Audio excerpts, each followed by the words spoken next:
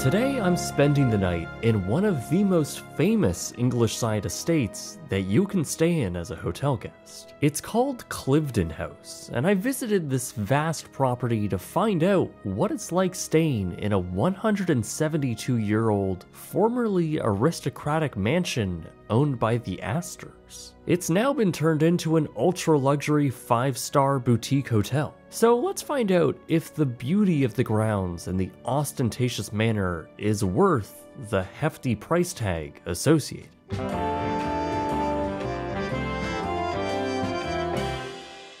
This video is sponsored by AG1. Go to drinkag1.com/brightsuntravels to get a free 1-year supply of AG vitamin D3 plus K2 plus 5 AG1 travel packs with your first purchase of AG1.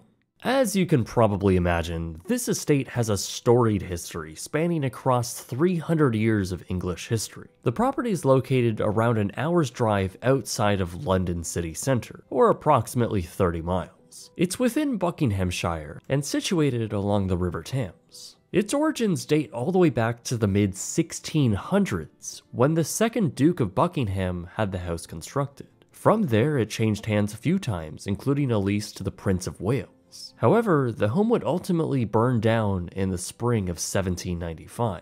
The ruins would essentially sit abandoned until 1824, when it was purchased and a new estate would be constructed. Though that house would only last a few years, as the house would suffer yet another fire by 1849. Finally, in 1852, the third and final manor that stands today was constructed. By the end of the century, American millionaire William Waldorf Astor had purchased the property, and then began living a lavish life in their massive estate and hosting iconic figures of the time from Charlie Chaplin, Franklin Roosevelt, Amy Johnson, and even Winston Churchill. Descendants of the Astors would continue to live there for decades, notably John Jacob Astor, who would reside there until his infamous death aboard the RMS Titanic. The family ultimately decided to give the property over to the National Trust, a government agency designed to oversee the preservation of historic properties. The deal was that the Astors could live there as long as they wished, but when they finally decided to leave, the property would revert to the NT's ownership. In 1966, following the death of Bill Astor, that deal went through, and the ownership was officially changed. In the 1980s, the house was converted into a hotel and leased to an appropriate operator. Today, that hotel operator is Relais and Chateau, a company that owns a number of smaller boutique properties around Europe and really the whole world. So while this property is situated on over 370 acres, the mansion itself, in comparison, takes up a small footprint. In fact, this property only has 48 guest rooms in total. Like, that's it for the entire hotel. So no matter what room you're staying in, you're always going to feel a bit special with what you get. We booked the cheapest room you can get, a club room, which is admittedly a little more appealing in the pictures rather than what we got. But because every room in the property is more or less unique in layout and appointments, it's a gamble on what you're actually going to get. There's so few rooms in the property that you don't even get a room number, rather a surname of the notable person who once occupied your room. Ours was Mr. Lee, and I found the accommodation to be very comfortable. For the price point, which I'll reveal at the end of the video, and the fact that this is a 5-star hotel, it's bordering on the edge of if it's actually an ultra-luxury accommodation. Now, there are things that are wonderful, like the bed, which is the most comfortable hotel bed I have ever felt, ever. There is complimentary water provided and a few complimentary snacks, which are appreciated. Some of the furniture within the room is actually antique, and the walls are adorned with photos of Mr. Lee himself. There's also an in-room tablet that acts as your own concierge to view information about the property and order in room service. The bathroom is also very well appointed, with marble lining the floors and walls, quality soap products, and even heated floors. The robes and towels also have a nice weight to them and feel very premium. Unfortunately, however, there are some drawbacks. Our room was located in one of the 2 wings flanking the main house, and because we were all the way in the back, our 2 windows faced onto an employee service area. So despite some very pretty countryside vistas in the background, there was definitely a lack of privacy. Our only other issues were somewhat minor. The hot water was very inconsistent in the shower, and the carpets looked a bit dirty and worn, as did the small sofa we got. But these are things to expect for such an old structure, really a sacrifice you have to give with the historical nature of the building. Across the other 48 rooms at the hotel, you can get a lot more ostentatious with your accommodations. Cliveden also offers a bunch of room types from the outer building hot tub rooms to the main house deluxe suites, capping it off with the Lady Astor suite. If you're a very large family or you need several bedrooms, there is also a cottage along the river.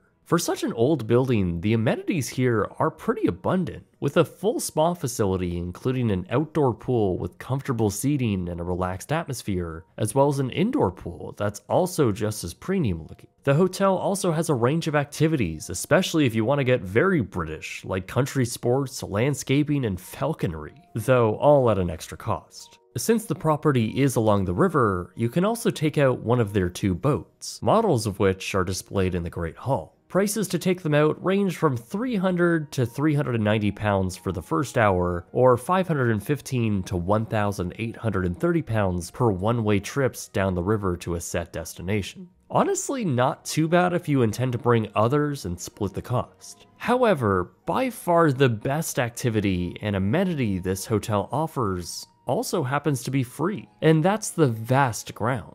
There are so many winding paths, secret gardens, lost fountains, and sweeping views that you'll never get tired of walking the grounds here. It's mind-blowingly pretty every way you look, and it's even more magical in the evening when the sun is setting. It's just you and your fellow guests on property, and because there are so few rooms, the whole area gets very quiet.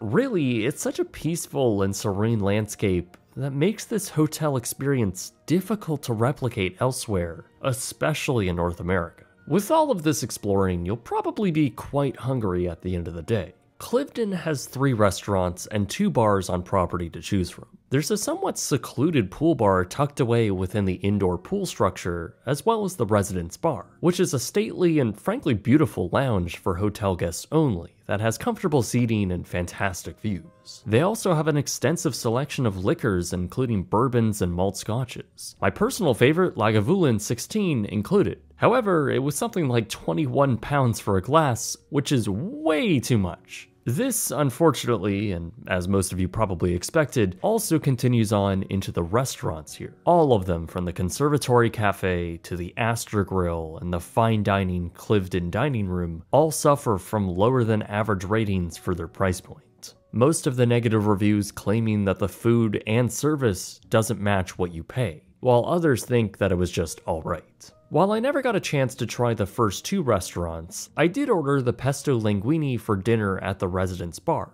which I thought was really good, though it should have been for £24. Our room rate also came with breakfast included, which actually most bookings do. Breakfast was served a la carte in the main dining room. My pancake was good, but there was also a breakfast buffet included as well. And my god, it is probably the most breathtakingly beautiful buffet room you can possibly imagine. Again, it was good, but nothing spectacular like you'd have at other 5-star hotels. But the view and the atmosphere really made this something special that you can't get anywhere else. I really think all of this makes it a solid experience. Cliveden also doesn't charge you for parking, and they do offer what I think at least is a complimentary shuttle around town in their new Mercedes EQV.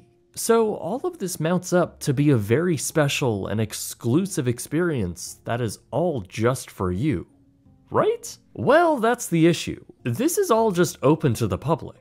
Now don't get me wrong, a place like this absolutely should be owned by the government and be open to all. But the very fact that anyone can visit Cliveden kinda makes staying here and spending so much money to do so a bit redundant.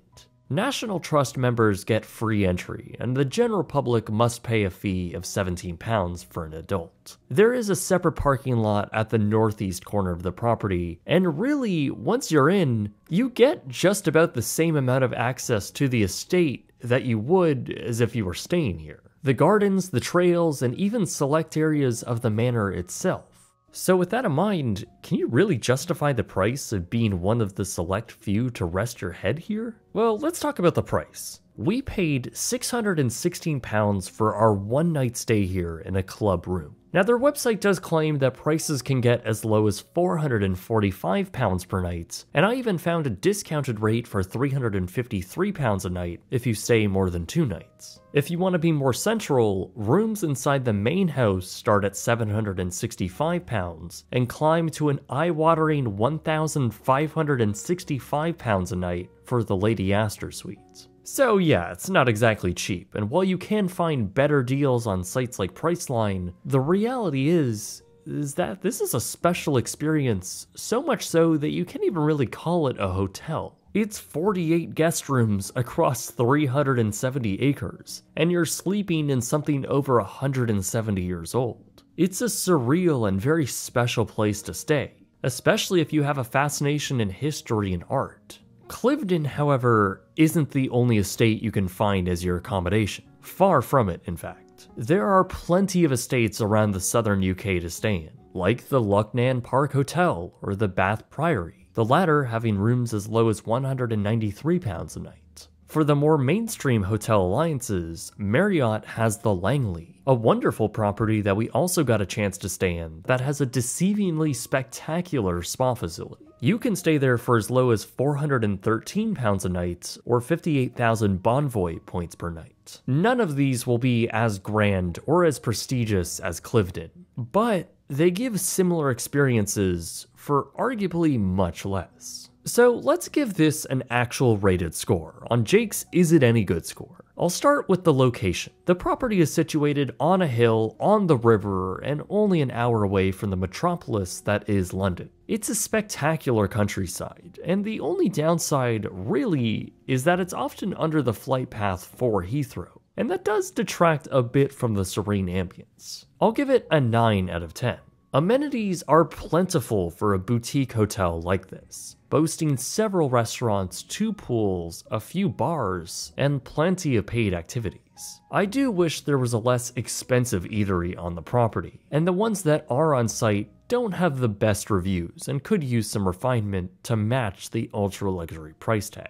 It's a 7 out of 10. Luxury, however, is strong. The rooms feel comfortable and very high quality in most aspects, with a sense of prestige and stateliness as you walk the halls. It's very good, but not perfect, and it's a 9 out of 10. Service was unfortunately not the greatest here. No one really stood out to us, and while everyone was friendly, it wasn't service to match the price tag. It's a 5 out of 10. Finally, there's value, and this is a tough one. On one hand, you're staying in one of the most iconic British estates with a storied history. It's where dignitaries throughout history came to visit, and I get why it's priced this way. The amount of maintenance this property requires is probably at a loss for how much money they're actually bringing in. But on the other hand, and from the consumer's point of view, there are cheaper alternatives that can get you a similar experience. I think that gives it a 7 out of 10. And that brings the final score to 37 out of 50.